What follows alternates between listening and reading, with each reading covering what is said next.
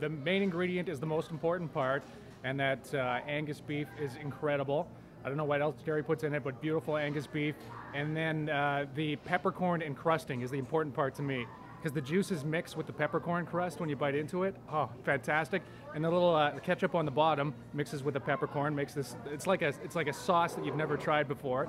Then maple bacon on top of that, and mozzarella, and then on the baked Jerry's bun, perfection. This is what I like about it. I've never tasted that before. Right? This is what I always like. I'm driving around, I'm on 8th Street, whatever I'm driving. Where can I get something I've never tasted before? Now I come and I just build my own. And you can too. It's fantastic. $1 from every Rob Suski Burger will go to the C95 Radio Marathon for breast cancer research for a great cause. And it is definitely the best burger. Like I said, it's something you have never tasted before.